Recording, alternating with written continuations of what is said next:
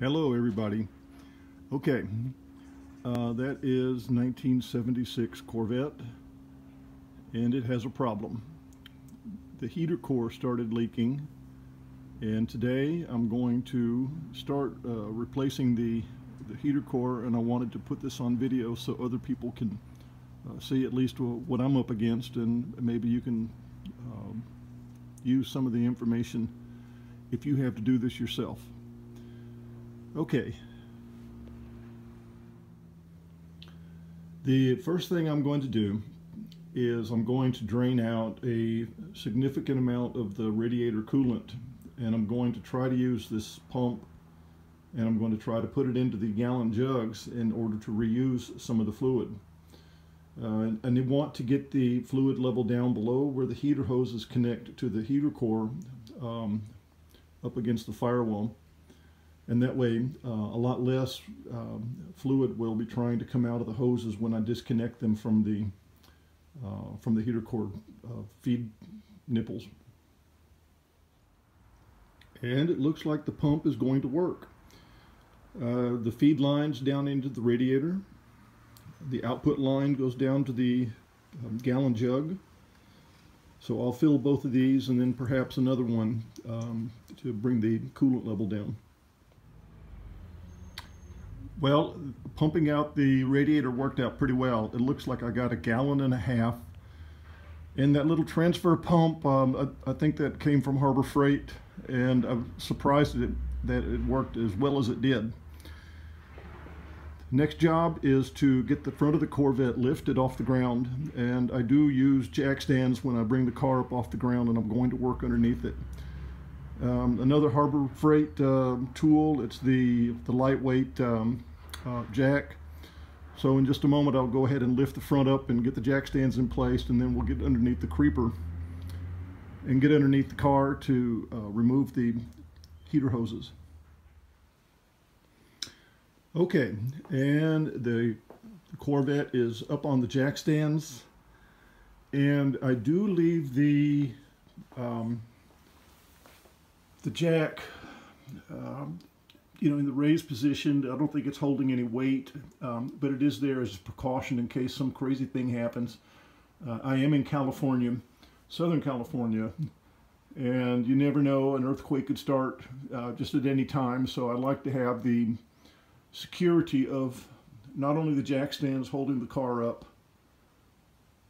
but also the jack still underneath it, so that in the event an earthquake did start shaking, I would have a couple of seconds to get out from underneath the car before, any disaster happened. So next up, it's to go underneath and to get the heater hoses off. I'm going to use the oil drain pan to catch any of the additional radiator fluid that's going to come out of the core and also the lines. I have hose clamps on the heater hoses, and I can't remember exactly what size, so that's why I'm going to take both wrenches underneath with me, as well as the flat blade screwdriver. Yes, I'm going to wear gloves. I don't want to get my hands too dirty dealing with all the road dust that's built up underneath the car. So in a moment, we'll be underneath the car, and we'll take a look at the location where the heater hoses come off. Okay, underneath the Corvette, and there's not much light down here. Just a little flashlight sitting on the frame rail. And those two hoses are the feed and return line for the heater core. And that would be the hose clamps that have to come off, and there's not much room up in there. In this car, there are some items for its fuel injection, the fuel filter, and then a pressure regulator. So I hope not to drip too much coolant down on those items. So in just a moment, I will be able to show you how much radiator fluid is going to be dripping all over all over the floor, making a mess of everything. I hope not too much.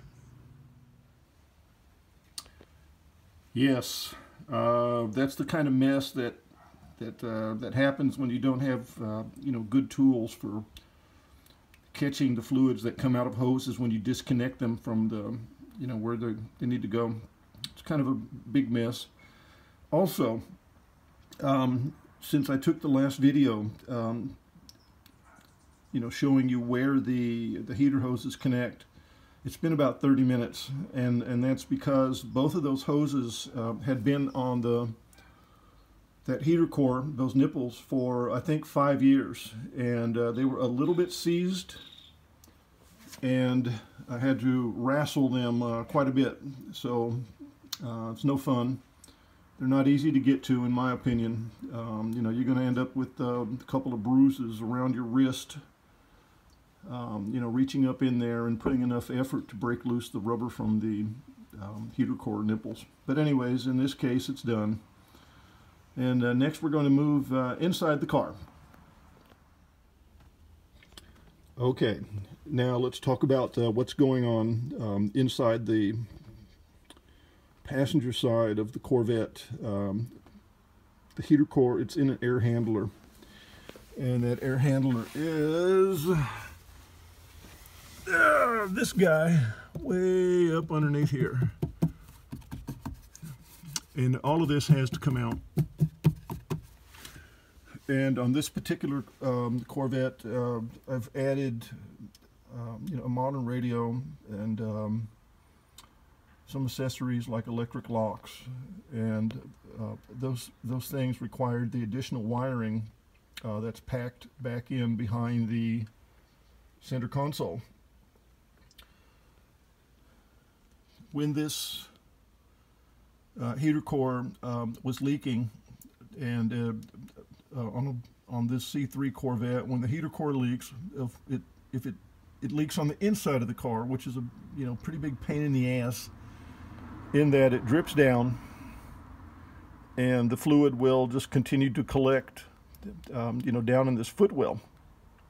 So that was a mess.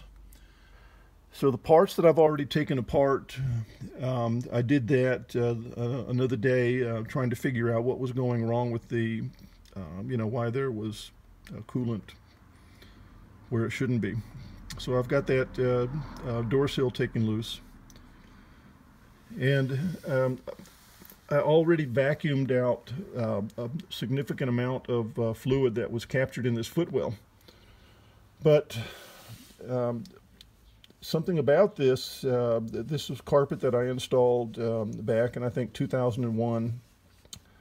And at that time, I also put in a carpet underlayment kit, and beneath that, I put in something that was supposed to stop the heat transfer from the exhaust system, which is directly underneath this footwell, you know, from radiating up into the cabin.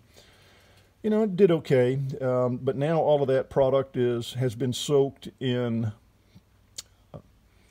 radiator coolant, so it's probably got some smell in the carpet. It's got some of that coolant smell in the underlayment, and probably has coolant smell down in the heat resistant product that I put underneath the footwell area. So all that's got to come out. In this case, just to get some more room, I think I'm going to take out the passenger seat. And if you look up a little bit higher in the car, you have to take apart at least the passenger side of the dash in order to get access back in there. Now, what I'm hoping is that I'll be able to remove that air handler without having to take out the center console. As you can see in the center console, you've got the radio, you've got the gauges, you've got the central air conditioning vents, which means you've got a duct that goes from the air handler up to that central vent. And to get that out, you're probably going to have to loosen the center console. And of course, it's got the shifter, so this is really a thankless job on the Corvette, C3 Corvette, to get to your heater core. So I'll get started on taking apart the dash to get some more access to see what's going on in there, and then I'll pick up another video segment when I get to a place that I want to show you some things that I have to take apart in order to get that heater core box out, and then exchange the heater core itself. So hang on. The passenger side dash panels, it's off, and I just want to mention a handful of things in here. There are 3 screws across the top, and those, I believe they drill up into the base of the dash pad, possibly. There are 2 screws on the side, and they go into these clips through here and through here. And then also on the center console, there are 2 screw holes that go through the console, and then that would go into the side of the dash pad. But back when I put together this interior, I actually did not screw in the side of the console to the dash pad, so that's why there's no holes over here. Regarding the dash pad, let's take a look at it. The dash pad, it's plastic, and over here at the extreme passenger side, it has the duct that goes into the to the ball vent on the front, and then of course it's got the little push button that is a damper that will either turn it on or off. It has been a long time since I looked at all of this. I think it's been 5 years. So, but I'm pretty sure all of this, you know, it's operational. But you know, this is 1970s Detroit engineering. So you know, I mean, it's appreciated, but it's not perfect. So we'll set this aside, and then we'll take a look underneath the dash itself. Now, I mentioned that there were ducts that went across behind the dash panel, and this is one that provides air over to that ball outlet that comes through the dash pad. So, and you can see that it just drops out, you know, nice and easy out of its plenum over here at the center console area. So I'm going to set this aside. Okay, and of course we talked about the center plenum. The center plenum takes air, and you can see that it has a pathway that goes up, and then the air will come out those center vents. So of course very much appreciated, you know, when you need the air conditioning. But very much alarming in that I may have to take that out to get the air handler out. We can also see that the wiring harness is you know, hanging.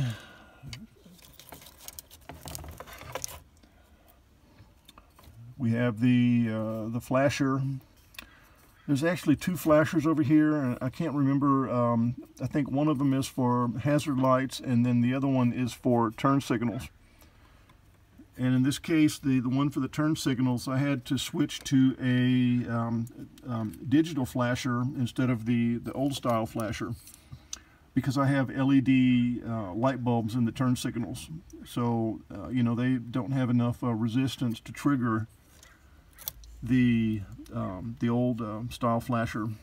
Hence, you have to use the digital style flasher for LED bulbs in your system.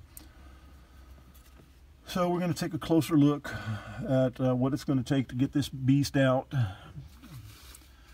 You know, I did see that a broken piece of something has come off, and I don't remember you know, exactly where this goes. You know, maybe I can spot it down here, and I'm probably going to want to put that back in with a little bit of glue, so that it makes a neat trim down where the door panel trim clamps on top of it, so we're not going to lose that.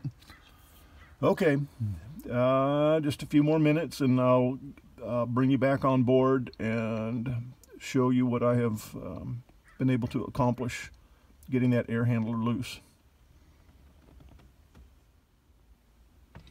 Yeah, after I looked at that a little bit closer, it looks like in order to get the center air conditioning vent plenum, that's got to come off in order for the air handler to drop out. But in order to get to that center air conditioning duct plenum, it looks like you do have to take out the wiper control and the actual vents, and they are somewhat connected. That is the connector for the windshield wiper switch, and that may be a light that's going to illuminate the switch panel. But in any event, it's out now. It's only one screw up on the top, and then two screws that terminate into this metal plate. Okay, looks like I may have to actually deal with that center console piece, so more to follow.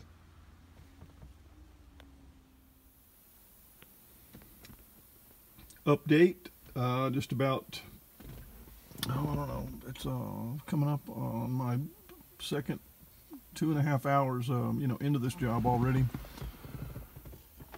The center console is loose, but I'm not sure if I'm going to be able to, take it loose anymore, and I'm not sure I want to take it loose anymore. The console has two pegs, two threaded studs that come out the bottom of it, and then they go through the console right about where my index finger is. So you have to reach back up in there, and you have to undo the nut and the washer, and they're one on each side in order to loosen that console. But in any event, it is loose, but it has a lot of wires, going into the back of it. Cables for the radio system, and then of course cables for the gauges. But now that it is loose, I'm going to go ahead and start working on getting this guy loose. He's held on by a little 7/16 bolt that ties this to that, and I'm not sure, I don't remember what's on the other side. It may just be a friction fitting, so I'll turn loose the bolt, give it a tug, and see if it'll come out toward the passenger side. More to follow.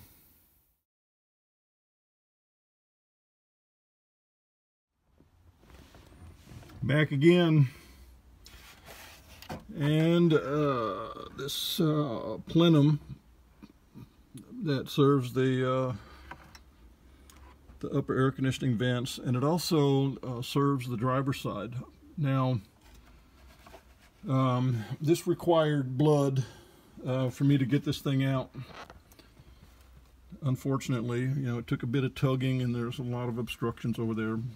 So perhaps I'm not the classiest mechanic, but in any event, it is out. Now, I've done this job before. Back in 2014, I had the dash apart in order to install additional electrical wiring. And at that time, I replaced the original heater core from 1976. So I've had this thing apart before, and of course, when I put it back together again, I put in the gasket kit. So that was pretty good.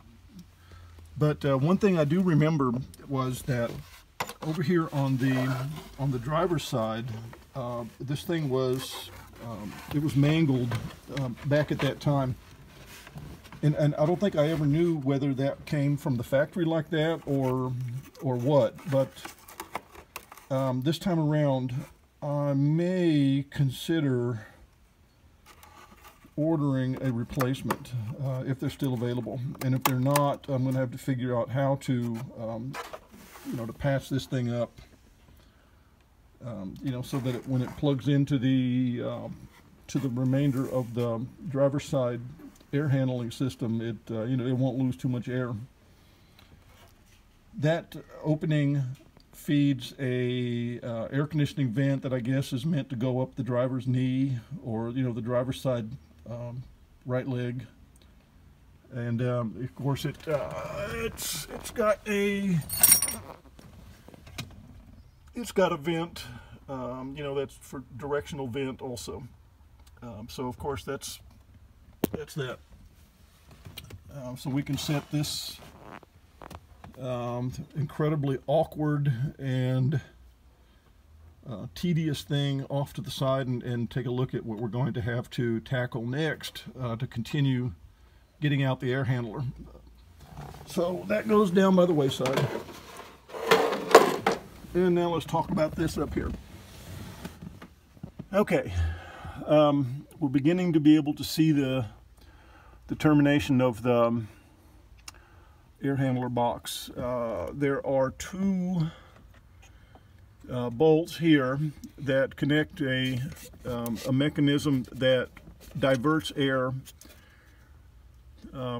up to the defrost plenum. This defrost plenum, of course, it comes up and then it comes out on top right there.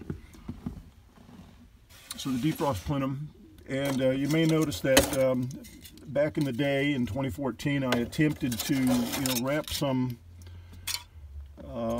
aluminum foil to seal this pathetic gap between the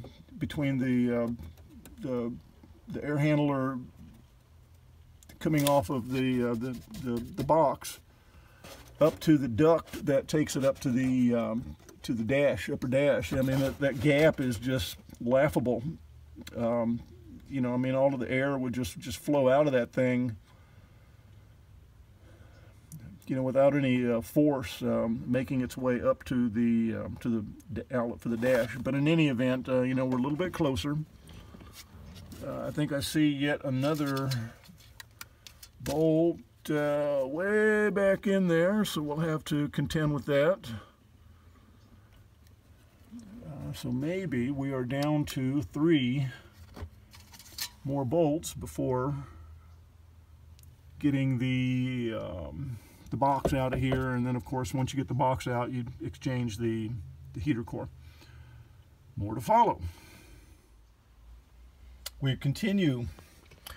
All right, let's get down a little closer. Those 2 bolts are removed, and then the one that's hiding way back in there, that's been removed also. Over here, the cable has been removed from this. So now we're actually starting to get pretty close to being able to turn loose the air handler. But something to talk about on this. There is a bolt right here that I've already taken out. And I believe there are 2 down here that can come out. That one's actually from 5 years ago, was never fully seated. This one, yeah, that's only hand tied. It was never fully seated either. And I actually will have to think back to why I did it like that. Why was I never able to make it embed into the proper spot? But so be it. Let's put that down in here. Just another note. that little black box with the clear plastic lid, it's actually a interior fastener kit that I purchased, you know, back when I did the interior quite a few years ago. So I've got several extra stainless screws and the trim rings that you know, make everything look pretty good when you're going back together. So I've got enough fittings to put this back together. But back up to this guy. Okay, we took out the 3 bolts from this side, but you may be able to see way back up in at this spot there is a it's actually a stud that goes through to the other side. So we're going to pull out of the cab, we're going to go into the engine bay, and I'm going to show you where that that nut is. So hang on.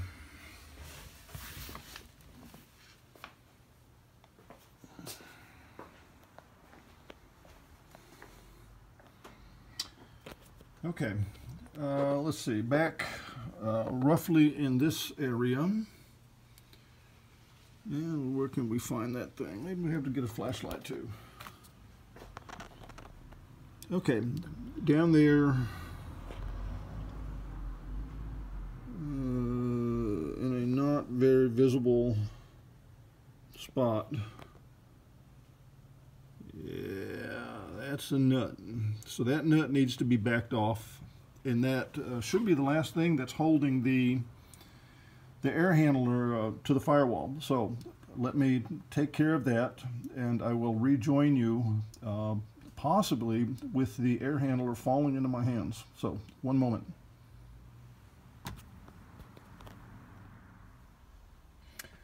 So it's not exactly falling into my hands.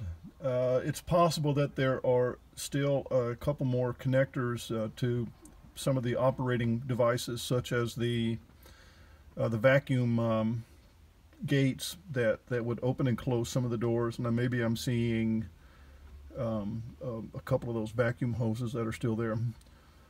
But let's see, you know, it's about to come out.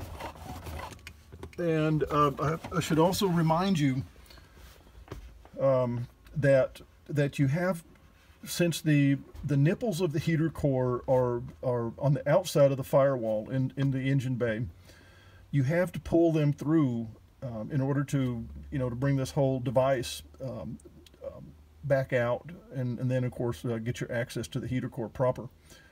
So it is going to take 2 hands, which, you know, I'm going to go ahead and turn off the camera, wrestle it out, and then we will pick up again, taking a look at how the heater core is attached into the to this air handler. So one moment. And no more air handler. But I do want to show you a couple of things, and actually I'm showing them on video to help me remember.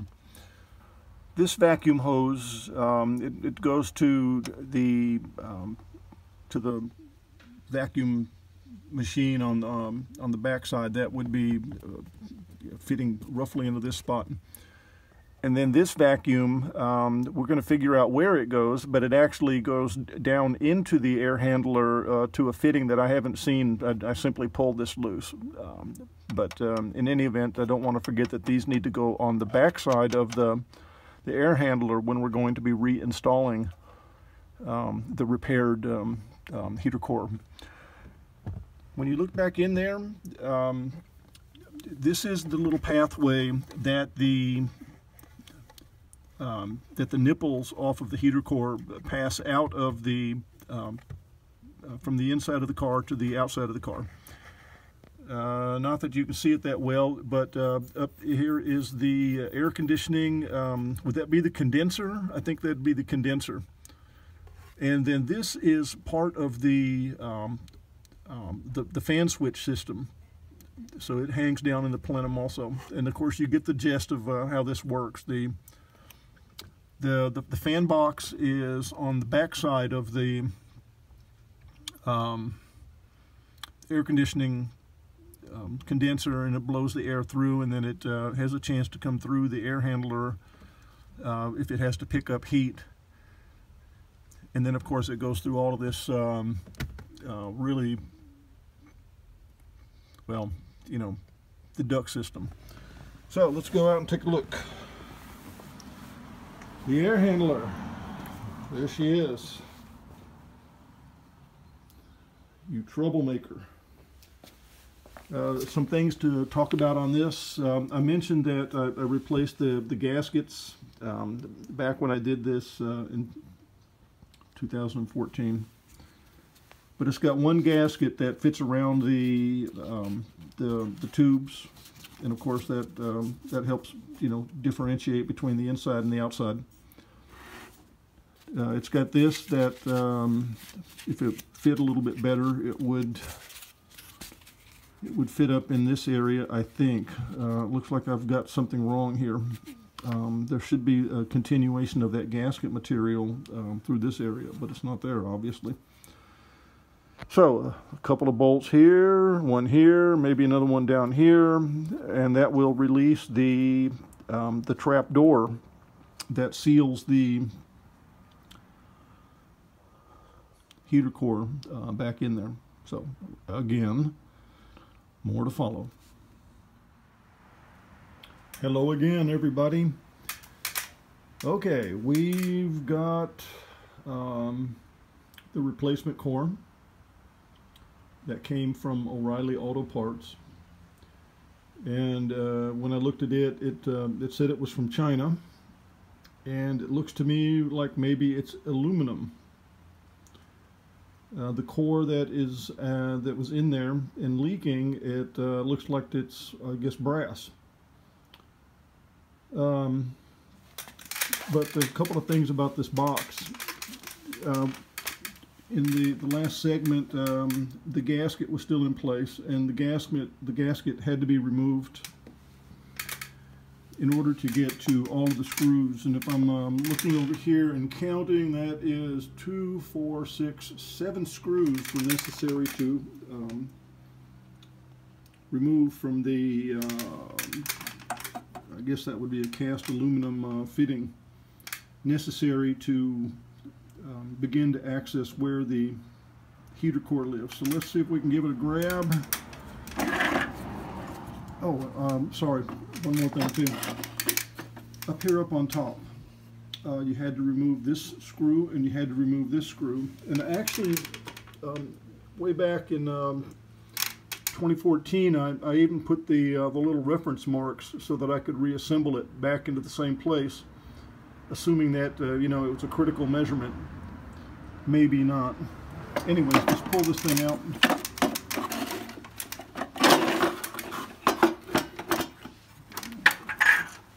Let's get a look at this guy. See what was causing so much trouble. Yeah, I'd say that's a problem. Completely burnt through. And it is interesting. Looks like a different concept of how they did the tubes and the fins. This one, the new one's quite a bit denser than the old one. That'll be interesting to see how it performs. In any event, next up, unbolting the heater core, which looks like you've got something there that clamps down this end, and probably, yeah, you've got a matching clamp on this end. Pipes go through the face. There is a little insulator piece that goes behind the aluminum. Continues to separate the two different sides, hot side, cold side. All good. So, next video coming up, or I guess next segment, and maybe time to start reassembly. Okay, now the new aluminum heater core from China is installed into the box, and it's fastened on the inside. But I've got to show you something out here that's going to be a little bit of a fix. This I guess you call it a bracket or something. What it does is it slides in, and then it has a screw hole here and a screw hole here. But if you see what's going on, it looks like the new tubing is a little bit higher than stock, and you know, from that guy over there. So I think I'm going to have to get the tin snips out and remove a little bit of material up here so that it'll go ahead and it'll come down, and I can put that screw hole through just like you would expect. No worries, you know, that's no big deal. I don't think it's that bad of a thing. Hopefully the new heater core will last for a long time, and nobody, well, I won't see this again. Before I turn off this this video segment, we can grab this over here, and yeah, that's the problem on that side. And then there is a problem on this side also. So I don't know. I wish it had held up longer than it did. Well, in the last video segment, the heater core was installed into the air handler, and now, as you can tell in this view, the air handler has been remounted up against the firewall, and the very difficult piece of the plenum has been reinstalled. And what I did on the gap that goes from the air handler up to the defrost port, I went ahead and I used this kind of tape. I think it's some plumbing tape. You know, you put it around a gas line or anything that goes subterranean. It's just got a real good adhesive, and it's, you know, plastic, no big deal. So I did that to seal up the gap between the two different segments of plenum. And then I did the same thing with this guy. You may recall that he had a really busted up tip, so that's been just taped. You know, I don't know. I mean, what are you going to do? It'll hold air. It sticks into the you know, the other side with that friction fit.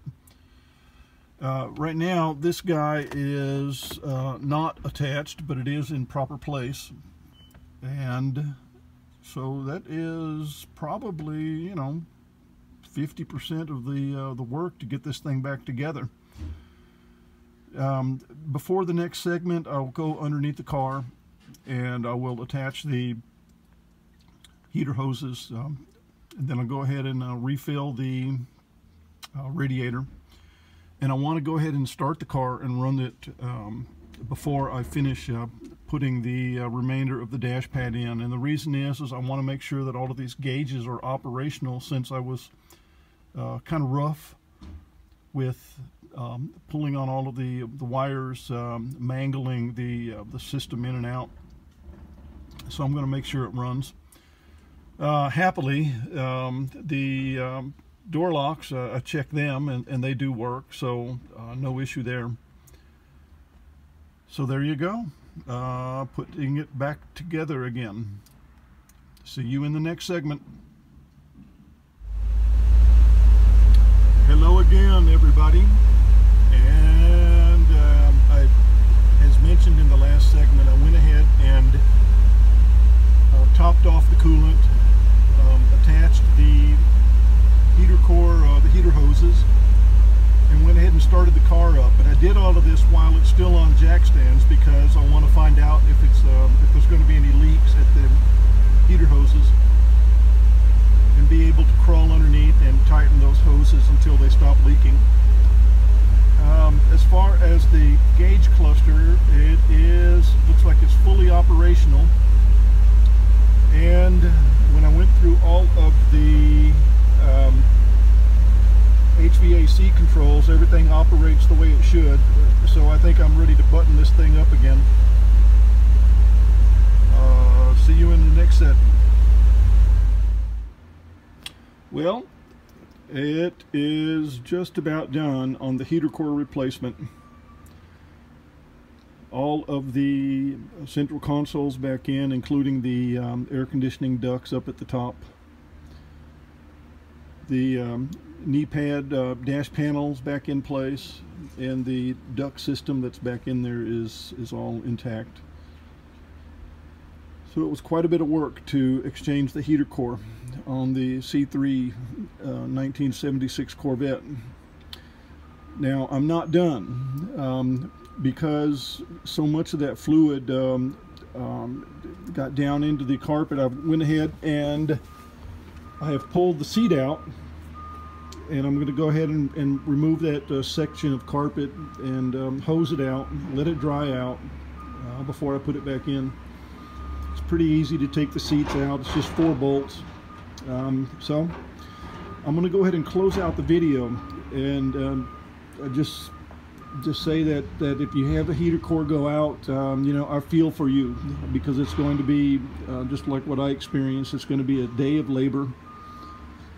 Or if you take it to the shop, you know, I don't know. I didn't get an estimate, but I can't imagine that it would be less than you know, several $100s for a mechanic, you know, to spend that same number of hours. Or even if they're fast, you know, it's still going to take half a day. So that's how that goes. I'm glad mine is exchanged, and hope it doesn't go out again. So bye bye, guys.